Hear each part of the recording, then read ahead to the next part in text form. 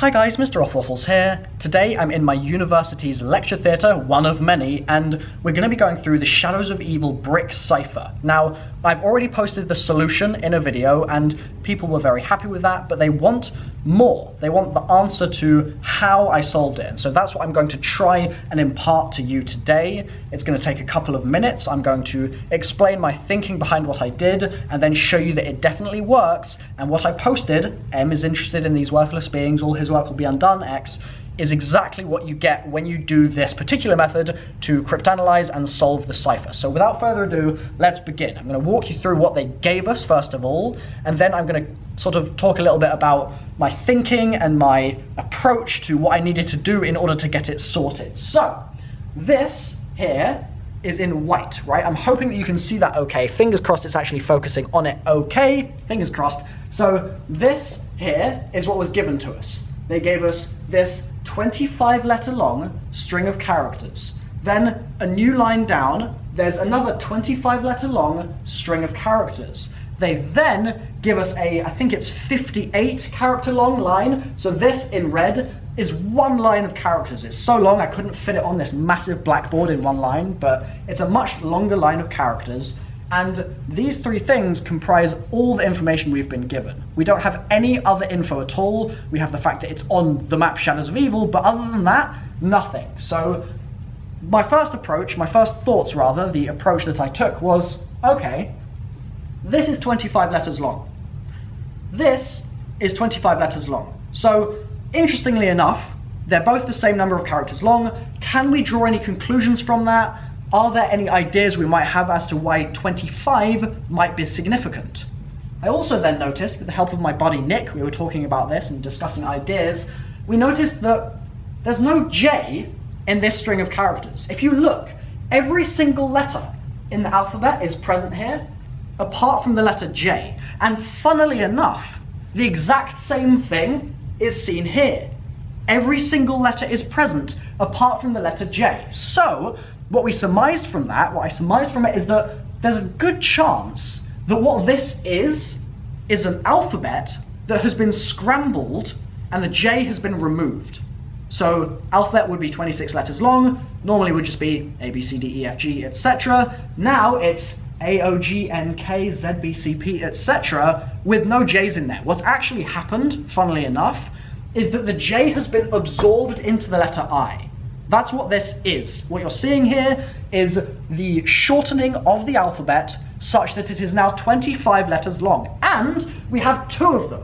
And the order is different each time. So what Treyarch could have done is say, okay, we're going to give them a key, which they'll then have to use to scramble an alphabet, which they'll then have to use to solve the cipher. But they were nice to us. They actually made it very simple and straightforward. They gave us an alphabet order. They gave us another alphabet order, and what I was then at this point thinking is that this here is probably the ciphertext. This is what we have to solve.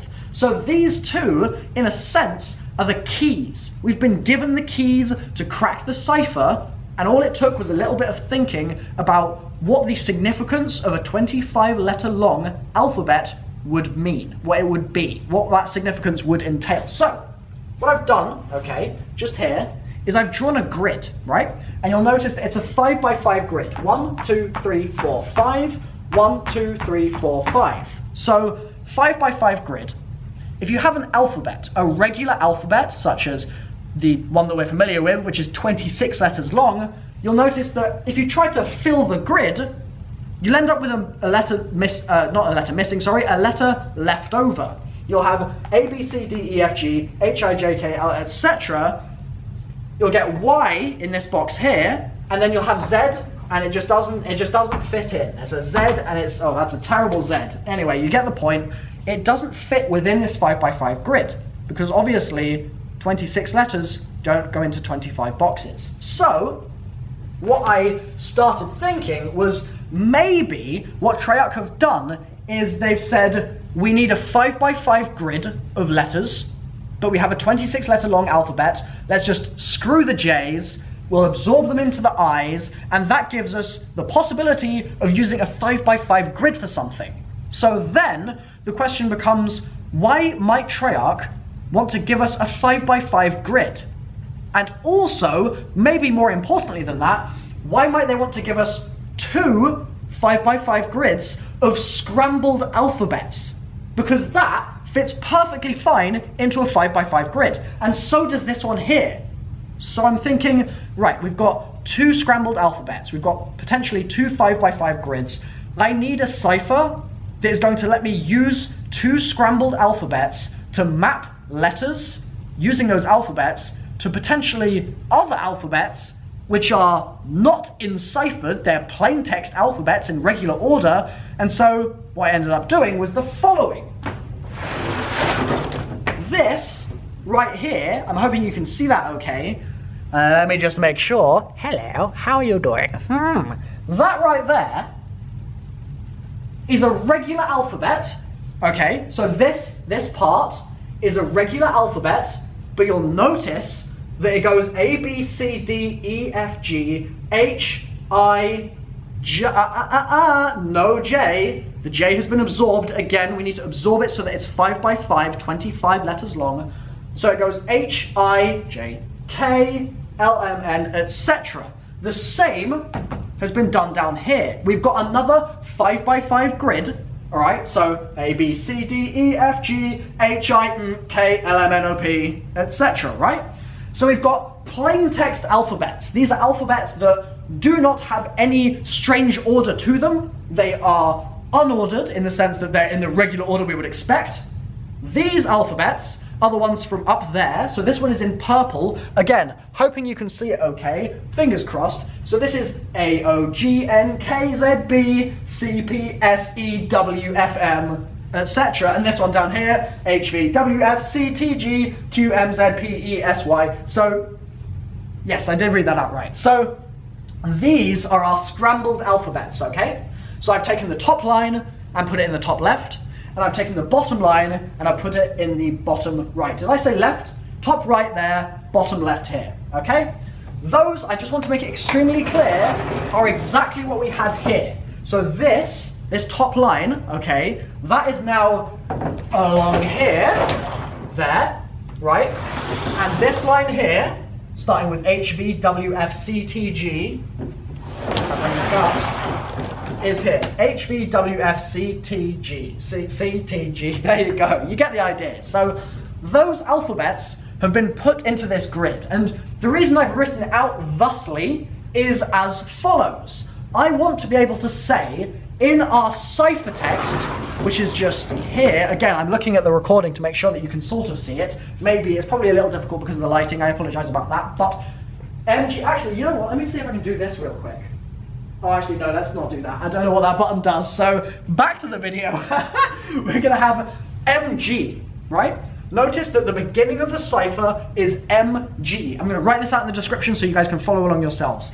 MG here. So what that is going to mean is that using this, the actual sort of important part, I suppose, of this decipherment process is what we do.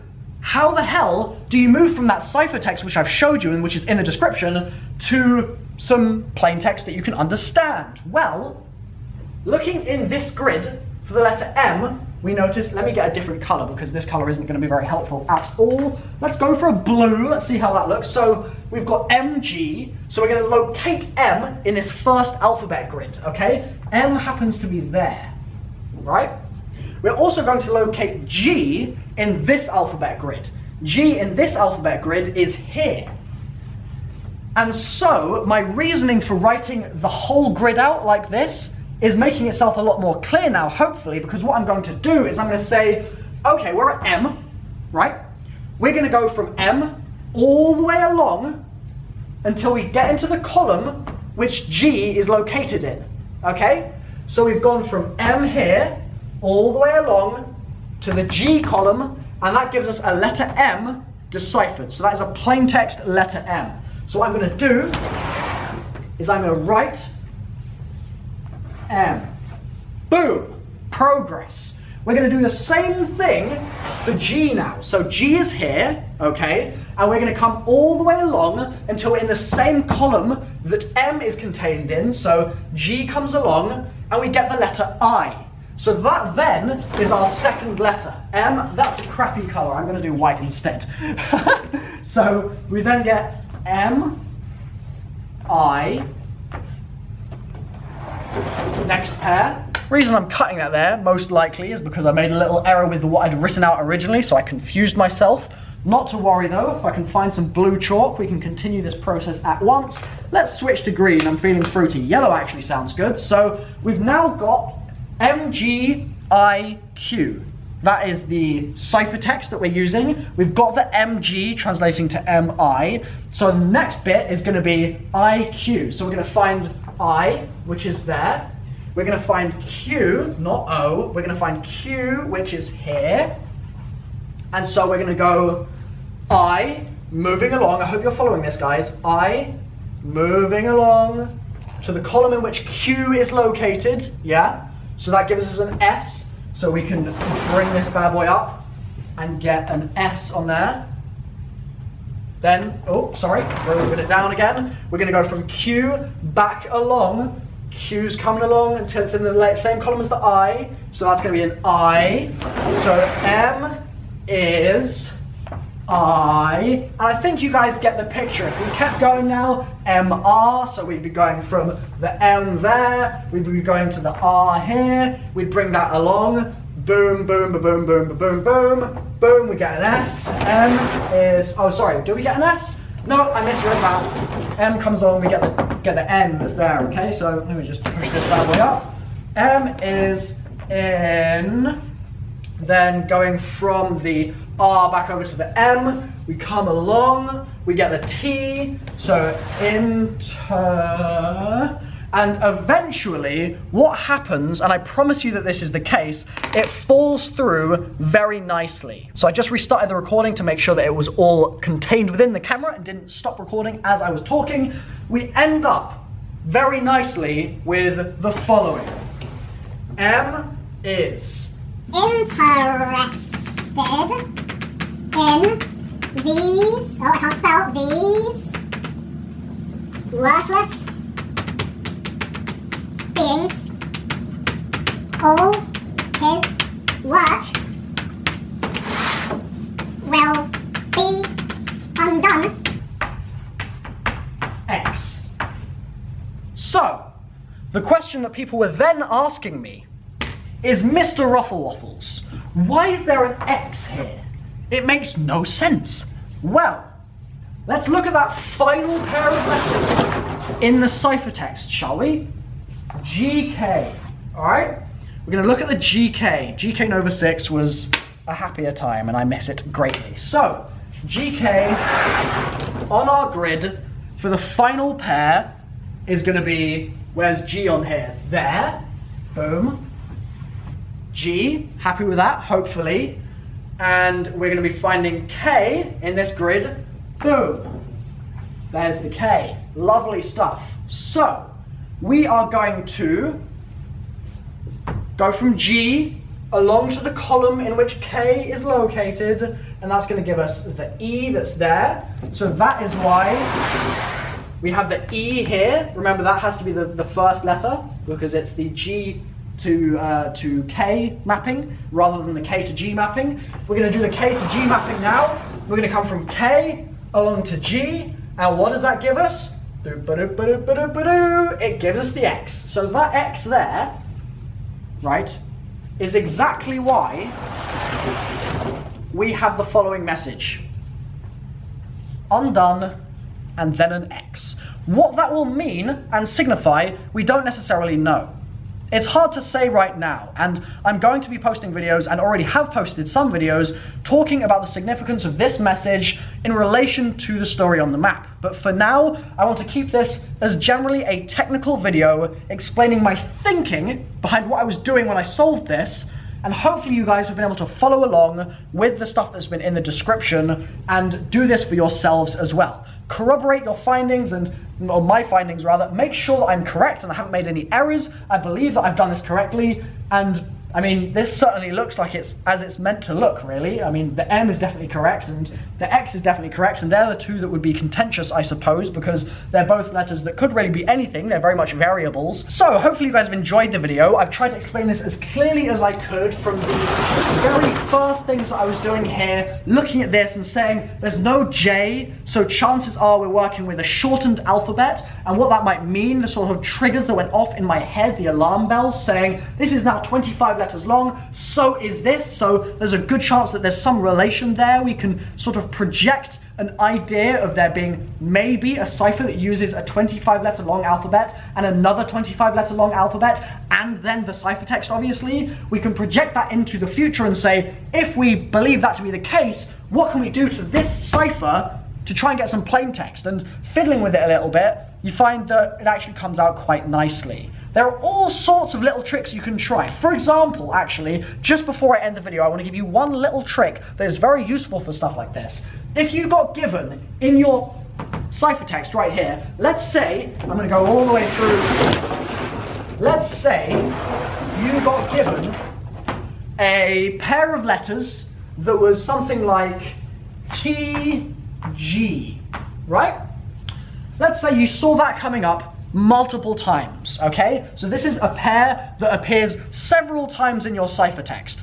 This bigram, these two letters, when attached together, could translate to, for example, TH. It's completely possible that TH, which is a very common pair of letters, will come up frequently, and so TG, if it's frequent, could map to TH. You see my reasoning here? What I'm essentially saying is that if you have common bigrams, you can then say there's a good chance that they map to common bigrams. Similarly, you've obviously got your frequency analysis that you would do on other ciphers, like let's say you've got a substitution cipher and it's a fairly long cipher, so frequency analysis is relevant and viable and doable. Then you can look at the frequencies of certain letters in your ciphertext. Let's say the letter N, or no, let's say the letter Y is the most common letter by far. Then you can say, chances are, it's fairly likely that that is going to give you an E when you decipher it into plain text, because E is the most common letter in the English language. So, I've been MrRoflWaffles, thanks for watching, I'm going to cut it off here, see you next time, bye bye.